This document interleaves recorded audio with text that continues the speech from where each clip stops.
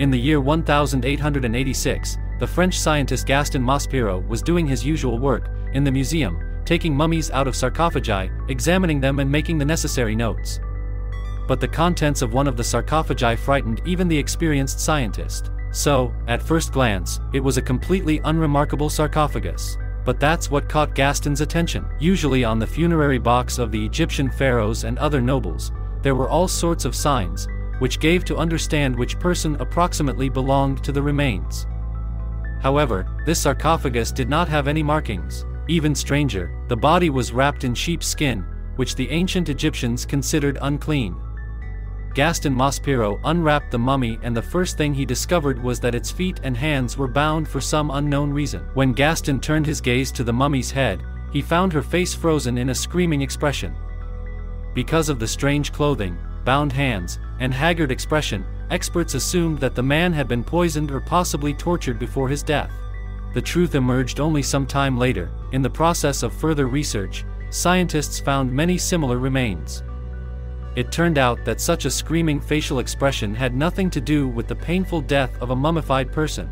The point is that if the jaw was not specially fixed in the process of mummification of the body, it was naturally opened in the process of decomposition, and that is how the cry was obtained. So the mummies with a terrifying expression on their faces got a perfectly logical explanation and has nothing to do with mysticism. Headless gladiators. During archaeological excavations in the province of York in England, several skeletons were discovered. All of them belonged to men aged 45 years. This finding would not have been so surprising had it not been for one important circumstance: all the skeletons were headless, and the skull was either missing or located in the area of the skeleton's chest or legs. Later scholars found that all the burials could be dated to the 2nd or 4th century AD. At that time, the area was part of the Northern Roman Empire. Since most of the skeletons were tall and showed signs of trauma, scientists assumed they were gladiator bones. Genetic analysis of the 7 decapitated skeletons showed that most of them were from Great Britain, while one may have come from the Middle East. The large number of injuries, as well as the absence of a skull, may suggest that the remains belonged to the military. One way or another, there is no definite answer to the question of why the skeletons were decapitated. If you like videos with interesting finds, be sure to let me know. Put a like under this video and write a comment. Traces of a witch hunt. Frightening archaeological discoveries can involve more than just bones and skulls.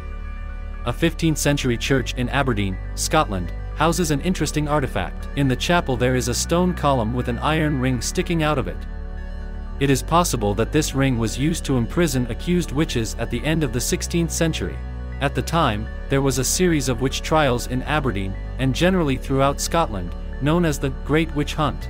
About 400 were put on trial and about 200 were executed, all within a year. Their deaths were horrible. Those condemned were often burned. Obviously, many of those accused were not witches at all.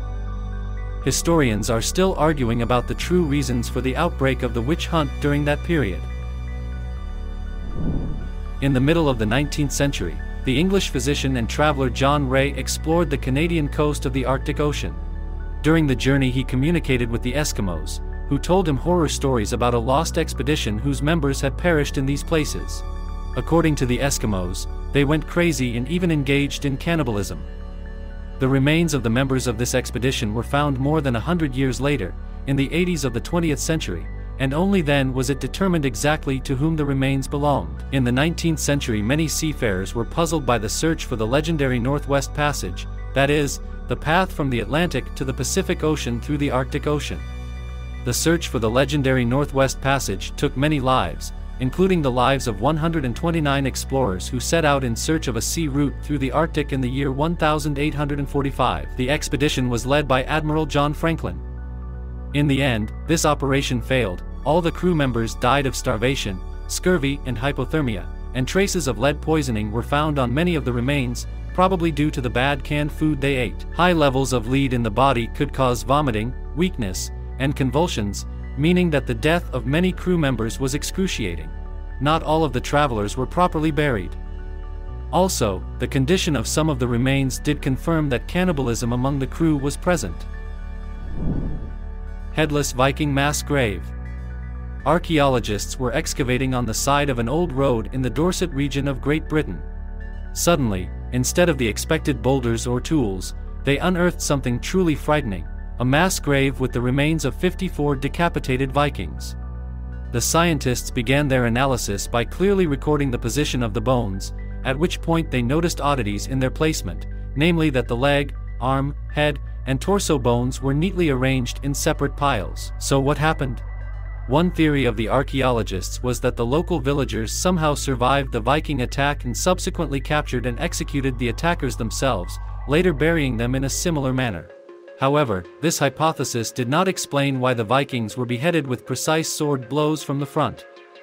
If it had been an execution, the blows would have been delivered from behind. In fact, archaeologists themselves later revised their theory, suggesting that this might have happened because the Vikings fell victim to some unusual sacrificial ritual. Nevertheless, there is simply no mention of any such rituals common in the area at the time, so the real reason for this mass burial has yet to be discovered. In the 80s, an expedition explored mountain caves in New Zealand, and in one of them they found something that looked like a dinosaur leg. It turned out that the paw and bones belonged to an extinct non-flying bird named moa. About 700 to 800 years ago, the moa became extinct in New Zealand, but until then they had been living on Earth for many millions of years. According to scientists, the ancient moa appeared more than 15 million years ago. This particular find, which was found in a cave, is more than 3,000 years old and is perfectly preserved. By the way, the moa is the only bird species that had no wings at all.